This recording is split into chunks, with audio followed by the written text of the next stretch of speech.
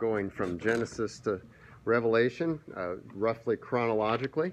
And we get to Haggai now. Haggai, I remind you, is one of the prophets who speaks to God's people and reminds them and directs them when they've returned from Babylon. So Daniel and the exile to Babylon, the Babylonian exile.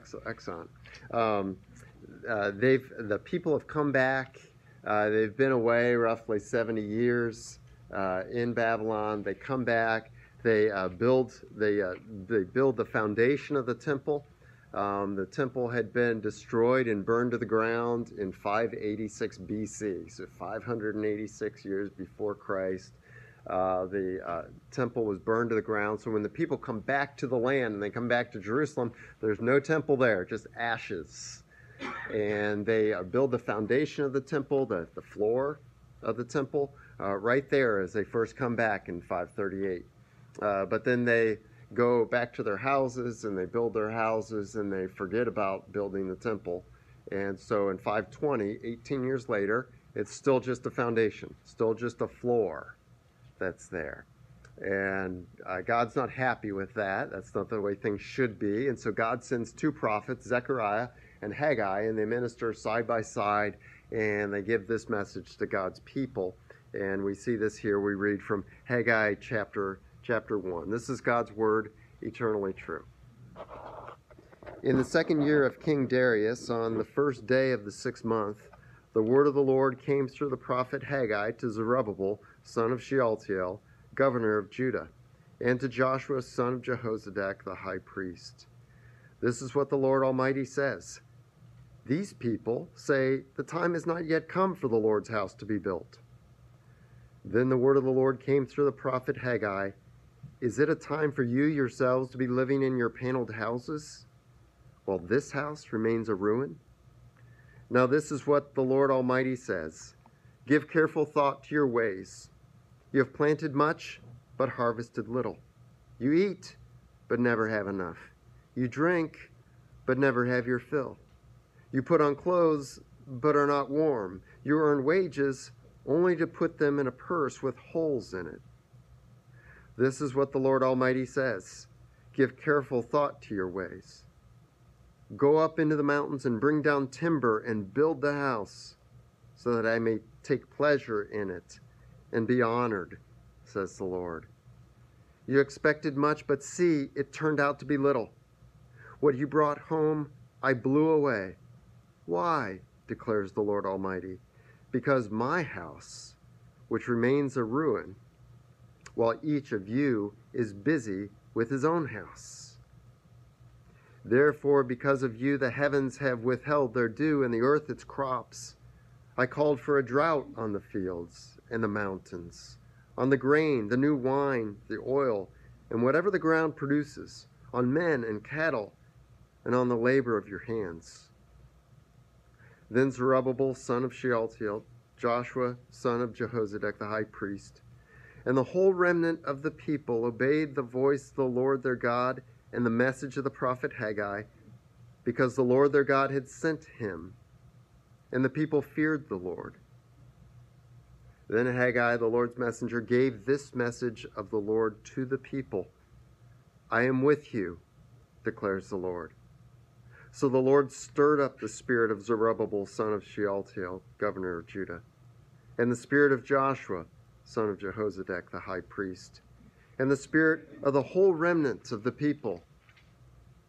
They came and began to work on the house of the Lord Almighty their God on the 24th day of the 6th month in the 2nd year of King Darius. Here ends our reading. We have a response of thankfulness that's printed for us in our bulletins. The word of the Lord. Thanks be to God. Thanks indeed. Let's pray. Okay is an expression that we have. Anyone know what that originally stood for? Yeah, all correct. OLLKORRECT. Who was that? President Harding, or it was in a presidential campaign in the United States, and it was out in the western lands of like Indiana and Ohio and places like that. But if you voted for this guy, things would be all correct. Okay. But okay, it's an expression we use to mean, oh, not that great or not that wonderful, but okay. How you doing, John? Okay. It's not great. But we'll talk about that. As you see, I've entitled this gospel lesson, Church First, and you'll be, quote, okay. We've talked about in the past couple of weeks, as we looked at Haggai, that God's designed for each of his people. And this is your point one, kind of a review point for us to get us up to speed and to keep in mind what we need to know for the rest of this gospel lesson. God's designed for each of his people. For each of his people is his or her putting Christ's kingdom, the church, first above self. Okay, putting Christ's kingdom, the church, first above self. And we see this in verses 2 and 3. In verse 2, the people were there. They'd been back in the promised land 18 years, and they said, oh, it's not time yet to build, the Lord's temple. That's for another day. But the Lord says in verses 7 through 9, give careful thought to your ways. Go up to the mountain, get some timber, and build my house. And he communicates to his people, it's not okay just to be in the promised land. They were back in the promised land. That's not okay. You need to be in the promised land, and you're here for the purpose of building up the church or the temple.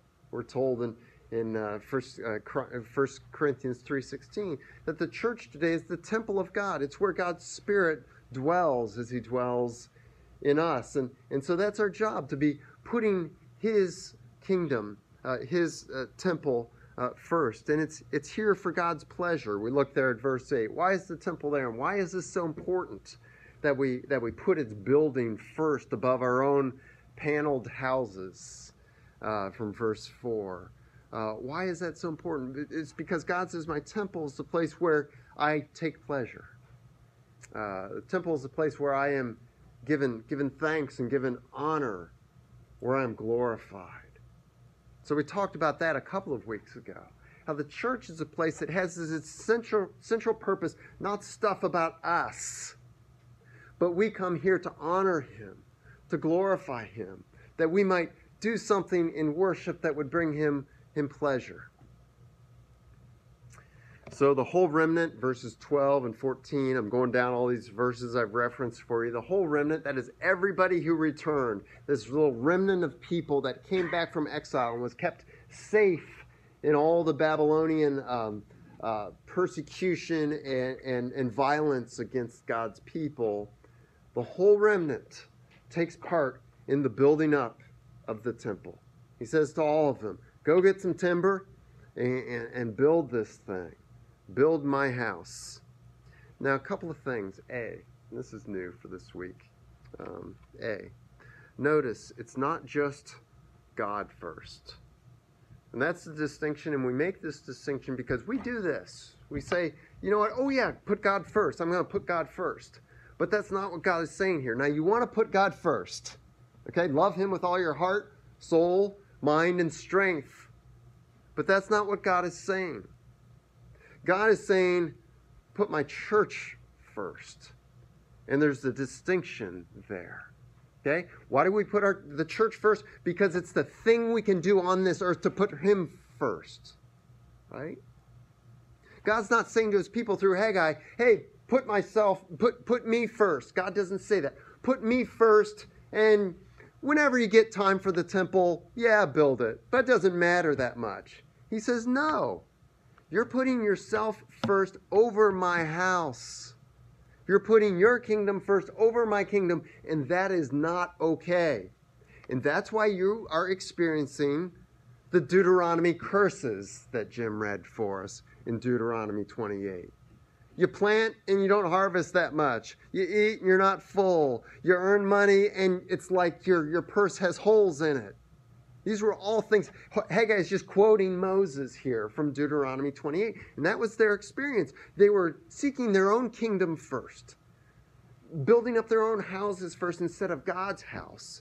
And God says, consider your ways. You're experiencing the Deuteronomy 28 curses here. And so wake up. You have to put my house first. If you put my house first, you get Deuteronomy 28, 1 through 12. All the stuff about blessing. If you put your own house first, you get the curses, the discipline.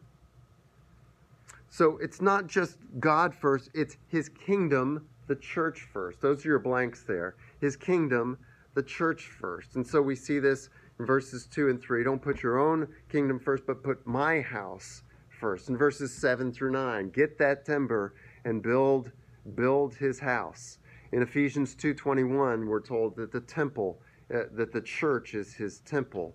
In Matthew 6:33, notice Jesus doesn't say, seek me first. What does he say? But seek first his kingdom. It's the message of Haggai. Seek first his kingdom. Yes, Jesus says, love the Lord with all your heart, soul, mind, and strength, as Moses said in Deuteronomy 5. But how do we express that? If you care, if you love Jesus, what do? You seek his kingdom first. You say, how can I help your church? And that was the rebuke of Haggai to the people. If you love God, if you're grateful that he's brought you out of your exile and slavery to sin, your captivity to sin, that he's brought you out of Babylon, out of the world, and into the church. If you love him, if you're grateful, build his church. And Jesus says, seek first his kingdom and his righteousness. His righteousness is the gospel. We seek righteousness from God. And that's what he gives us through faith in Jesus. And so what beyond seeking righteousness through faith in Jesus? He gives us righteousness. Seek first his kingdom. Do you see that? Jesus, like Marian asks us to pray for, that we as believers would see his church as priority. He said, seek first his kingdom. His kingdom today is his church. The church is the place where Jesus is king. You go outside the church, Jesus is not king. Nobody is claiming Jesus is my king unless they're a church member.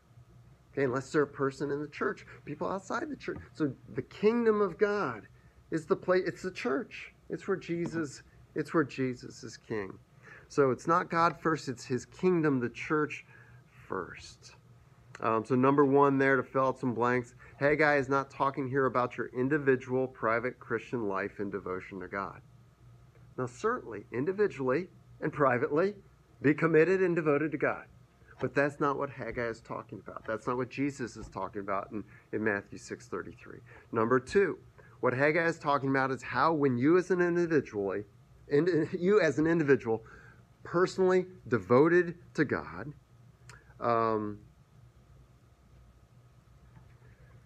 when you're personally devoted to God, you're likewise devoted to the church. And that's the question Haggai calls. You're devoted to God, you're grateful that you're back in the promised land, then build the church. This is what people who are devoted to God do. They build the church. So we see that in verses 7 and 9. We pick up our timber, or as we talked about last week, our spiritual gifts. The things that we can do, the things that we can help the church with. We pick those up. That's our timber. And we build up the church through the gifts he's given us. So we do that. We look at Matthew 6:24 speaks of this. 6:33, we seek first his kingdom, the church. So that's what you and I are to be, and I are to be. Haggai tells us, don't say you love Jesus, but don't love Jesus' church. That's biblical hogwash. That's foul. Okay? That's like telling a dad, I love you, but your kids are really, I hate them. I want to do them harm. Okay? You know how you feel as a parent when somebody says something negative about your kid, even when it's true. Okay. Don't believe you can be properly devoted to Jesus, but not to his church. What putting the church first looks like it involves a lot for us. You know, it involves even things like moves. And you know, you're free to move away. But when you move away, consider the church. Okay? Is there a good church here? Am I going to be spiritually starved? You know, when you move to, normally you're moving to a city and there are lots of different places around town. Look at the churches before you decide where you're going to live. And you don't have to live next door to a good church, but you want to be in driving distance where you can fully participate in that church. It's putting the church. How can I contribute to the church? You consider this when you go on vacation. Where can I worship when I'm vacationing? You start to view church in a different way. It's not, what can I get? Was church good today? That is a terrible thing to say. Okay? Was church good today? Now, we know what you mean. But you don't go to church for what you can get. You start looking at, how can I participate and contribute to the church? Did I build up the church today in some way? By encouraging somebody, by doing something, by helping out. What did I do today to build up the church? You start seeing the church as you see it as not for self, but participation in it for the sake of others. Looking to give or to help others, to build up Christ's church, of which they are a member. As we spoke of last week, it's not what do I have to give, but how much can I give in my time, my efforts, my affections, my money. We look at how we can take part in the kingdom of Christ and not ignore our responsibility at the same time to love our family and to do our job and that kind of thing. So God, like we talked about in the last couple of weeks, God's not asking for 100% of your time. He's asking for 100% of your heart. Okay? He's saying, what is most important if you stripped away everything from you on this earth? What's the last thing to go? And Jesus wants that answer to be him and his church. My king and his kingdom. That's what I live for. It's the answer of Job. Take away all my stuff and even my family. But if I have Jesus and can contribute to his church, all the other stuff is up to him. Okay? And so he wants our heart 100%, but our contribution to the church, he just asks for a part. But we want that to be of this attitude of, oh, I get to do this now. I can do this. Wow, I'm really helping out in the church here. And he wants you to take joy and satisfaction in that. And then B, putting the church first may cause us, and this is where we get at this week, it may cause us fear. We hear that, put the church first. Jesus says, seek first my kingdom. Haggai says, quit building your paneled houses. Go up to the mountain and get some timber and come down and build my house. That puts fear in us. Will God take all we have, our time, energy, abilities, and etc.? And last week, and like I just spoke of you, we spoke of that. But still, how does all that work? With Christ's kingdom, the church being first in your priorities. Will you be, in other words, will you be taken care of? If I say, okay, God, my heart, my mind are 100% yours. You're my first priority. What will that mean for my life? And that causes us all a little bit of fear. It's like, if I hand myself completely over to you, what will you do with me? It's like putting all your money in one stock, one investment. Maybe that would work out really well, maybe not. There's a level of trust and belief in there.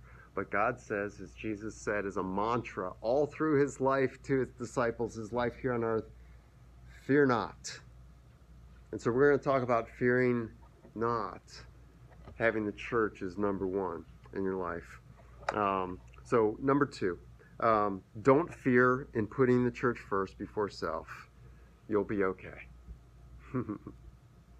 Don't fear in putting the church before yourself. You'll be okay. A, fear this instead. And this is what God tells us to fear in this passage. Fear putting yourself first before Christ's church. Fear that. Have that be your fear. Have that be your checkpoint. Am I putting myself first before the church? Uh-oh. That should be our point of fear. Why? Number one, contrary to our natural thinking, contrary to my natural thinking, your natural thinking, taking care of yourself first does not secure your doing well. We think if I take care of myself first, I'll be doing well, then I can help other people. And God says that's not how it works. Everything with me is counterintuitive. Give and you'll receive, he says. So we see this in verse 6 and verses 9 through 11. He says, here's why you're not doing well. Here's why you're planting and your harvests are little. Here's why it seems like you got holes in your purses. Here's why you're eating and never full. Here's why you're drinking and always still thirsty. It's because you're putting your own kingdoms first. You're paneling. You not only have your houses built, that's okay. But you're paneling your houses, and my house is a ruin, he says in about verse 9. That's why you're not doing okay. And he recounts these things. If you look there, it's verses 5 and 6. He says, this is a sandwich. He says, give careful thought to your ways. So that's the bread. Okay? Now, why do you give careful thought to your ways? What are you to carefully think of? Look at verse 5.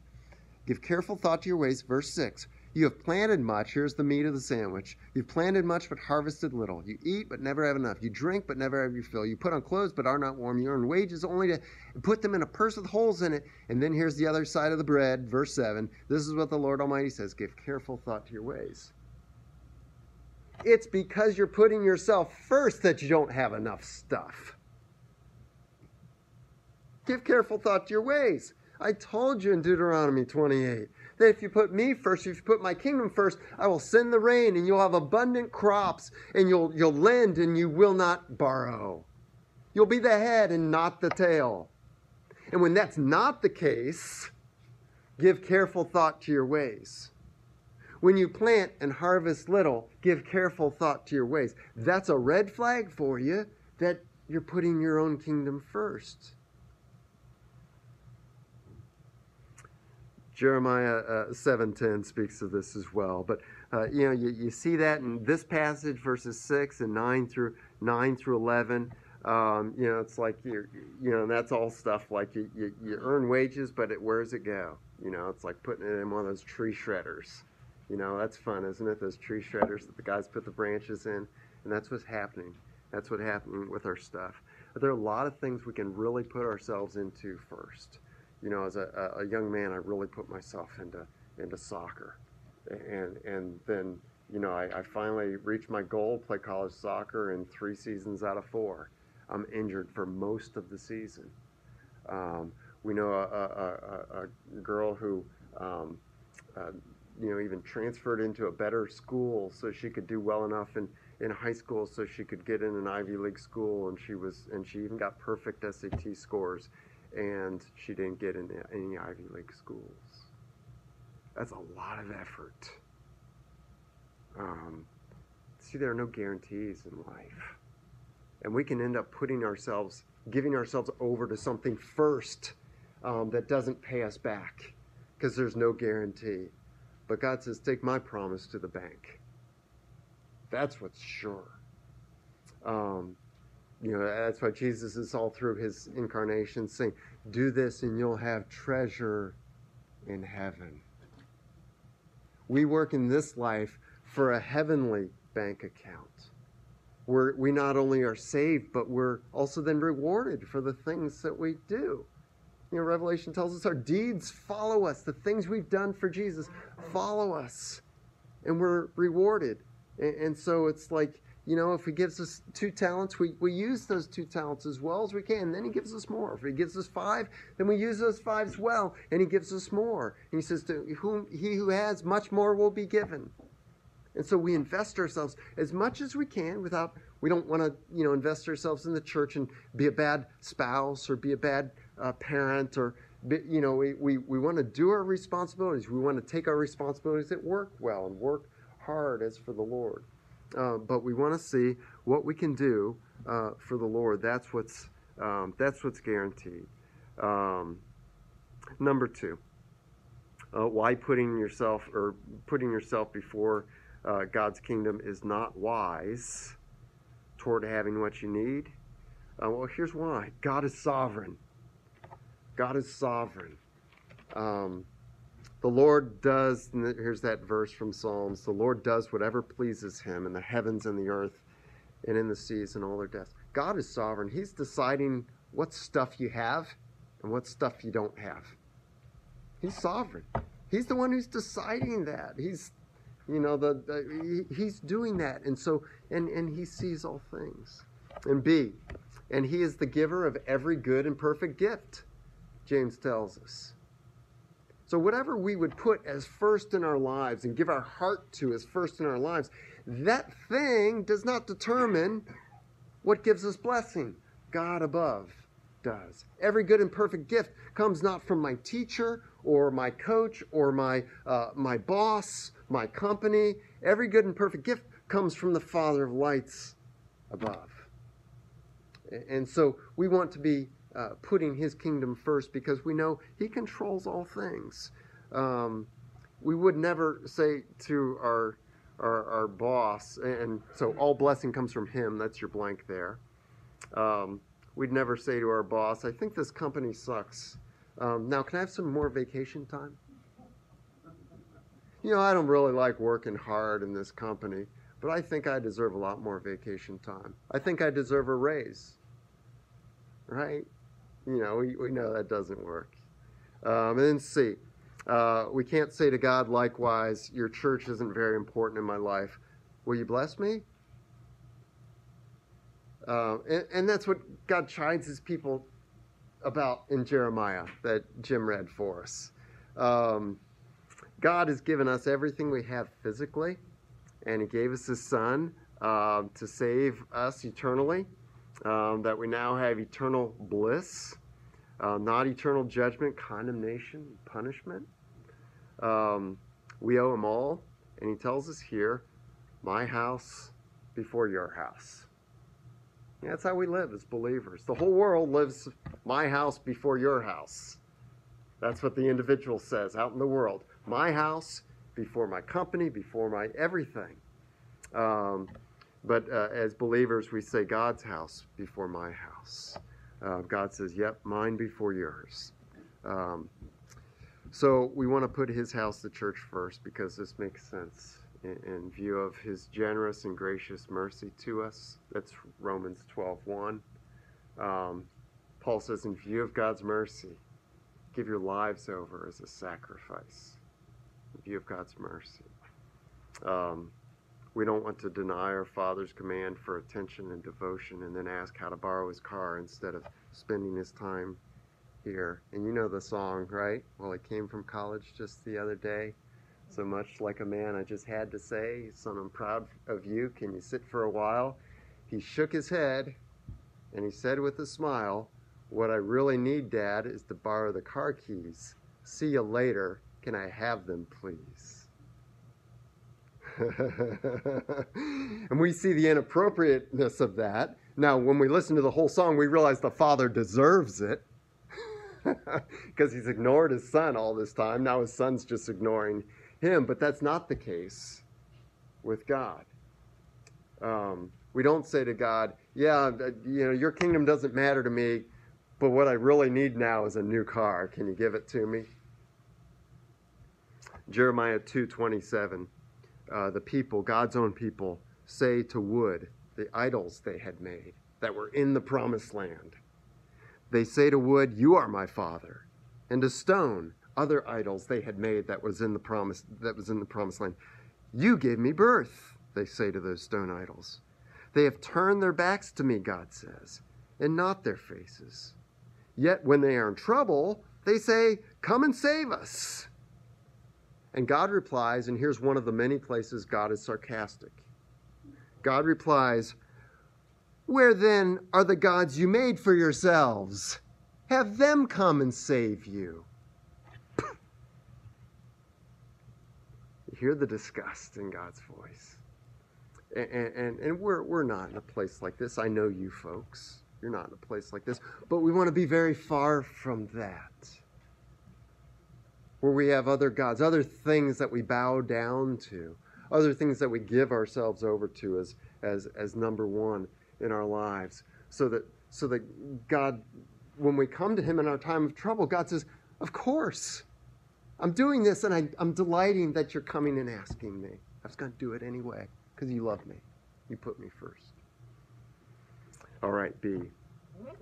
So we fear putting ourselves first because that's a recipe for disaster, contrary to what we would think. We fear putting ourselves first and our own personal kingdoms first because that's a recipe for want and disaster. But B, in contrast, fear instead the Lord. That's verse 12. God says, fear me. Fear instead the Lord. And here's what he means. Believe Jesus' promise to provide for you as you put his kingdom, the church, first. And that's what God was telling his people through Haggai. Believe my promise. Don't you understand? I'll send the rain. I'll give you bountiful harvests. I'll make your everything good for you. But you got to put my kingdom first. If you put my kingdom first, if you build my house, I'll do these things for you. So, number one, just acknowledge it. This takes faith. It takes faith. This is one of those things where we say, you know what? I just got to believe this is true. I just got to walk forward and say, you know what? I got to do this. I got to put God's house first. I got to put the church first and trust he's going to take care of me in all the ways I need taken care of that I would have done anyway. Number two, qualification. Work. Work and earn money to the best of your ability to provide for others. We're told in these various passages that we as Christians are to be people who are working. This is not a message that says, abandon your work, abandon your family. No, God says, take care of your responsibilities. But where you have opportunity, where you have availability beyond taking care of those who are depending on you, your workmates and your family, beyond that, look for opportunities. Look for ways in which you can build up my church. So number three, to put it in Jesus' terms, don't serve or worship. You know, in the Old Testament, the same word, serve and worship, it's the same word. And translators from Hebrew have to decide whether they're going to use the word serve, the English word serve, or the English word worship. But it's the same word. Isn't that appropriate? To serve God is to worship God. To worship God is to serve God. And this makes sense of what Paul says in Romans 12:1, that our lives are a living sacrifice to him. Our lives are our worship because we're serving God in all that we do. But Jesus says don't serve or don't worship money. Don't serve or don't worship money. Go ahead and turn to Matthew 6. It's what Jim read for us.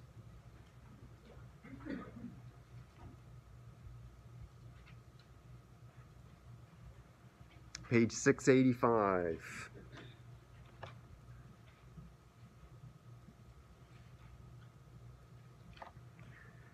Jesus says, don't bow down to money. Don't serve money. Don't serve things. Don't have it be a god to you. Don't have it or any other person or thing or relationship be directing your steps and your priorities. God alone is to direct your steps.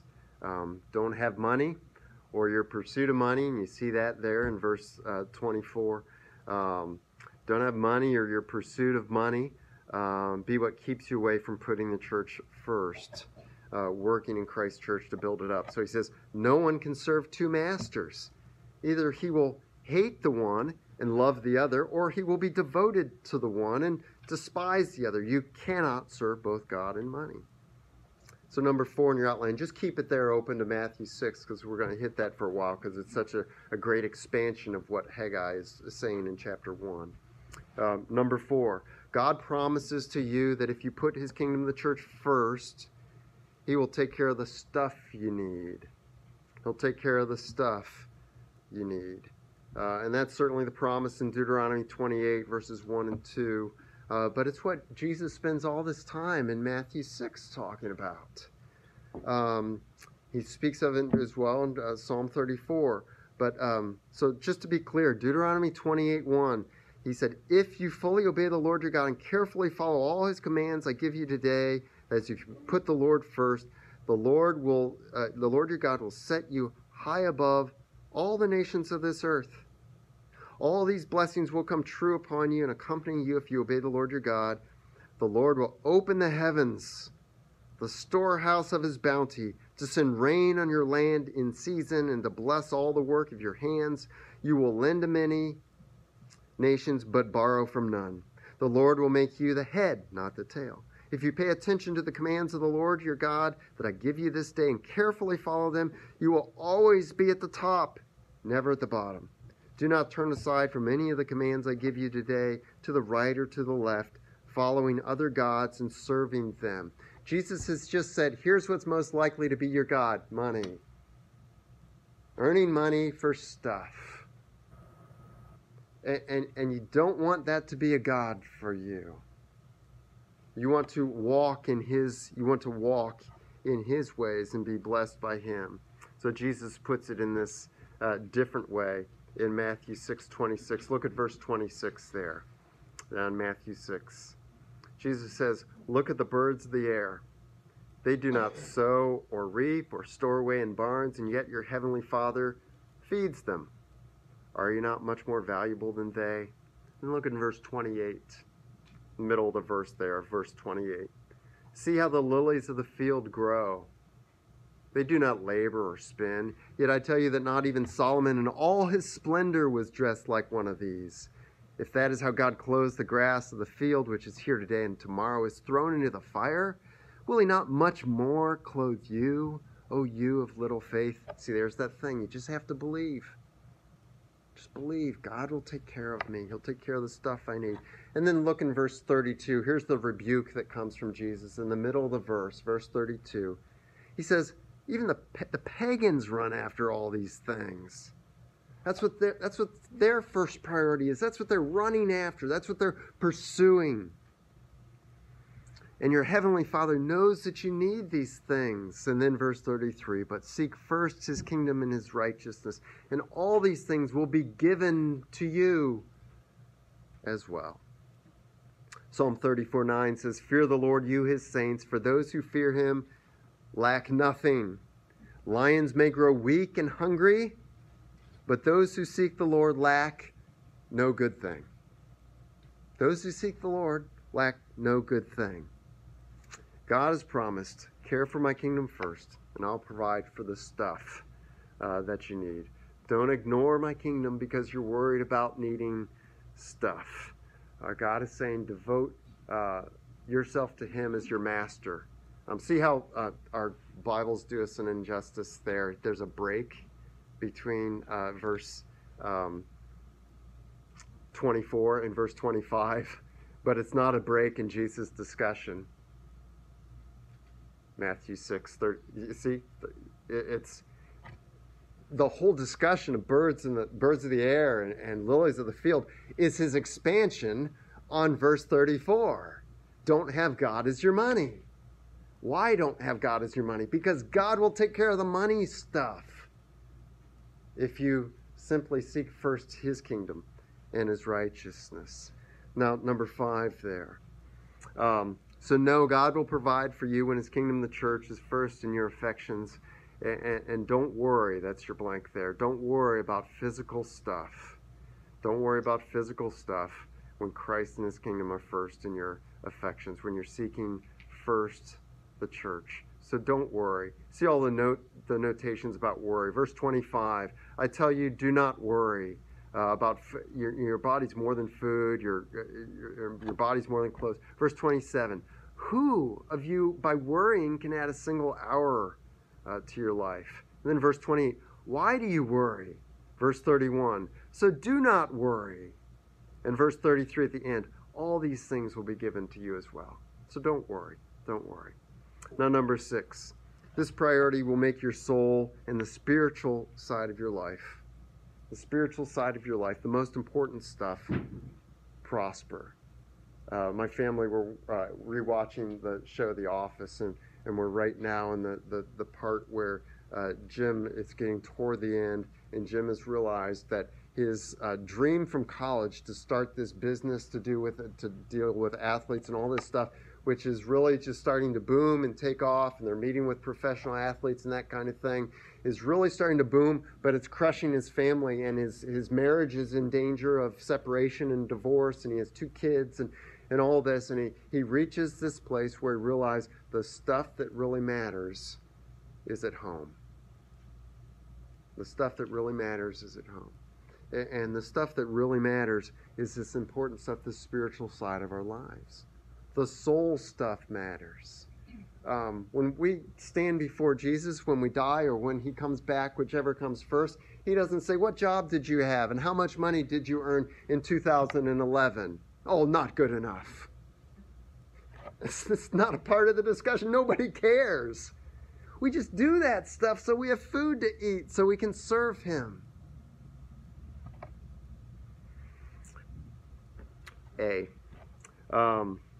This priority will increase your wisdom and your understanding of life and what the right decisions are in life as they come before you. As we put his kingdom first, the soul stuff of our life starts to go right.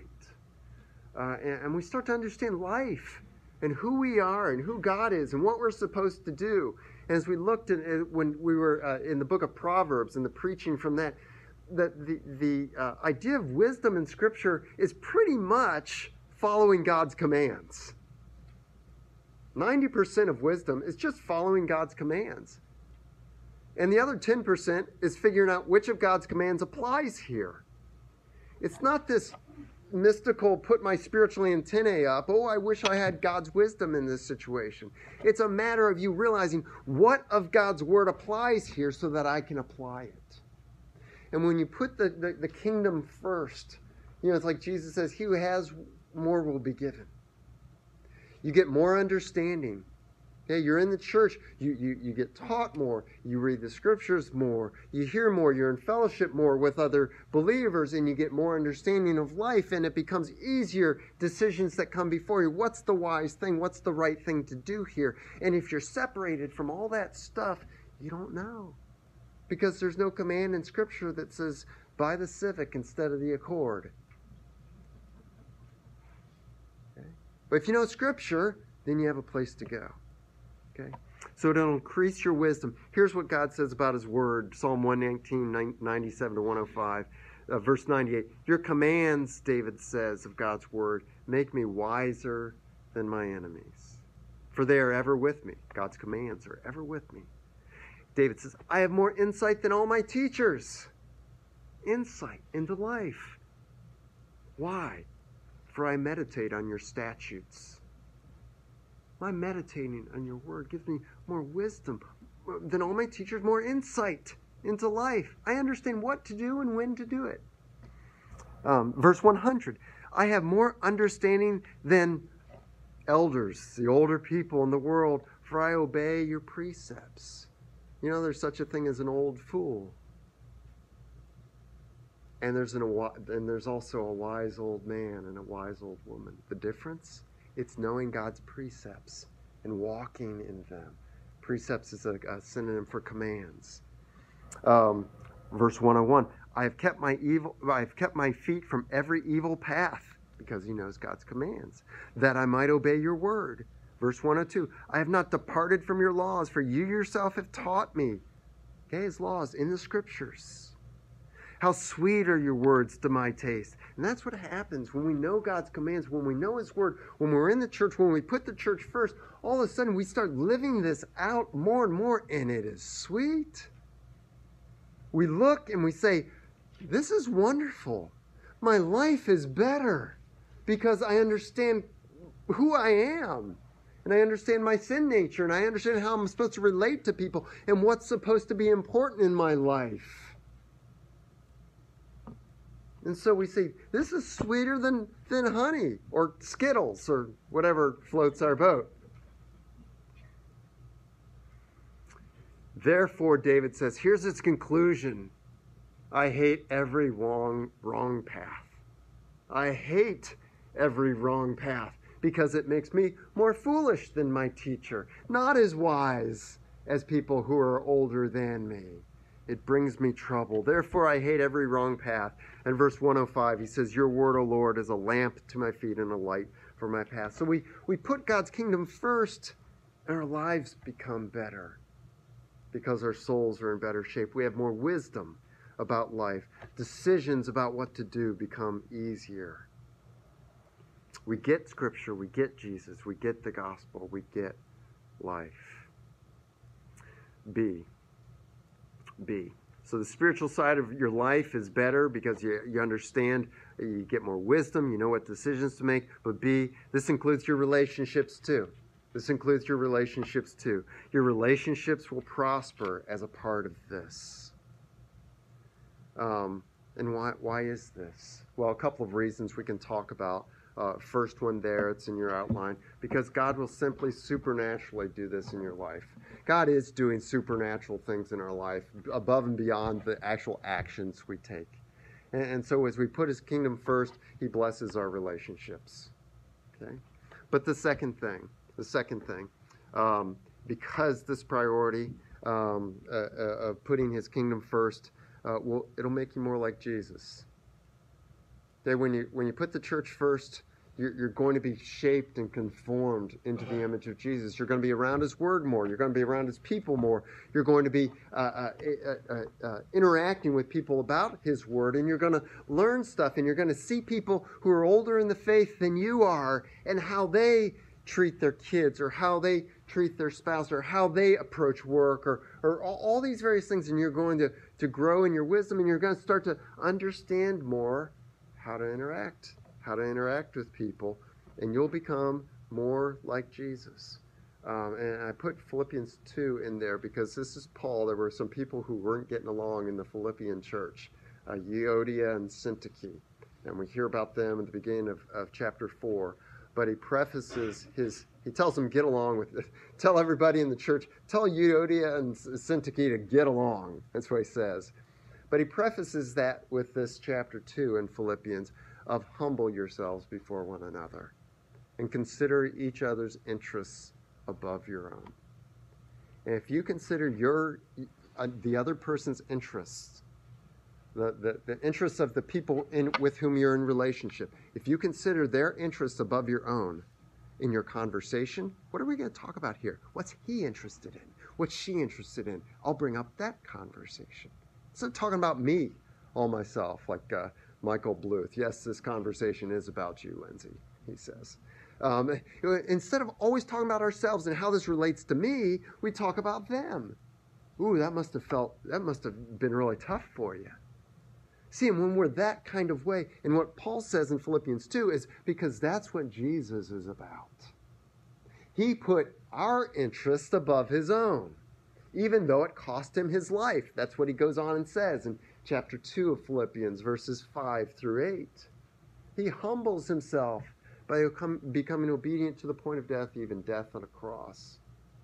And so Paul says, so be humble and put each other's interests above your own. Consider not what's best for you in the situation, but what's best for that other person who's affected by you. And guess what? When you start doing that, when you start being like Jesus in this way, guess what? You have more friends. Your relationships get better. Your marriage gets better. Your relationship with your kids gets better. You know, I adore my parents. And you know why I adore my parents? Because when I needed anything, they were there. And it wasn't that they allowed me to be irresponsible. But if I needed something, they were there. And I didn't have all the gifts that my friends had. And I never, had Atari and that kind of thing, which is the big thing when I was at that age. But I knew they put, my mom would stay up all night to type a paper for me because it was due that next morning. So she put her need for sleep second to my need to not get a grade letter down on that paper. And so God calls us to be the same. But there's good result in this. When we're around the church, we become more like Jesus. When we become more like Jesus, our relationships get better because we start treating people like Jesus treated us. Okay. C.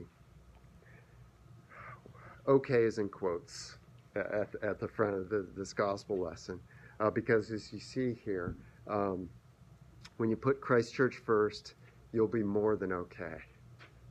In fact, you'll be really, really good. And that's Jesus' point in Matthew 6. And this is not prosperity gospel. It's not that you'll become rich. That's not what Jesus is talking about. He's talking about your needs will be taken care of, but your soul will be rich. Your soul will be rich. So okay is in quotes because you will be, as you put Christ Church first, more than okay. You'll be prospering right where life matters. You'll be prospering right where life matters. So John 10:10, what we saw in our bulletin, a declaration of the gospel. The thief comes only to kill and destroy. That's what Satan does. He tries to make other things in the church, other things in God our priority, because he wants to kill us and destroy us. But Jesus comes and he says, seek first my kingdom. He says, I have come that they might have life and might have it to the full. So our life is to the full. Our life is enjoyable. It's prosperous. It's honey on the inside. It's sweet. It's sweet to our taste because he gives us abundance. He gives us well-being where it matters. Malachi 3:10, God says to his people who were scared to give all that they should be giving to the Lord. He says this to Malachi 3:10, test me. Test me, God says. Test me in this and see if I will not throw open the floodgates of heaven, which is language from Deuteronomy 28. Test me in this and see if I will not throw open the floodgates of heaven and pour out so much blessing that you will not have room enough for it. And as we know from the prophets, that picture of tying your donkey to the vine. I have so many grapes. My harvest is so abundant. I don't care if the donkey eats as many grapes as he wants. I don't care. He can eat as many grapes until he gets sick. I don't need that many. I don't have that many friends. It's like when you grow cucumbers, right? It's like, wow, that's a lot of cucumbers. I can't eat all these. And you don't have enough friends to give them to. But God says, test me in this and see if I will not pour out so much blessing that you'll not have room enough for it. So, conclusion. Put the church first because, one, it's the appropriate and logical and right thing to do. And two, it's your means to maximize God's blessings to you. And don't be ashamed of that. God's always putting blessing out before us. And he says, just trust in me, love me, care about the stuff I care about, and test me and see if I won't throw open the heavens and pour out upon you and your life and your soul blessings. Let's pray.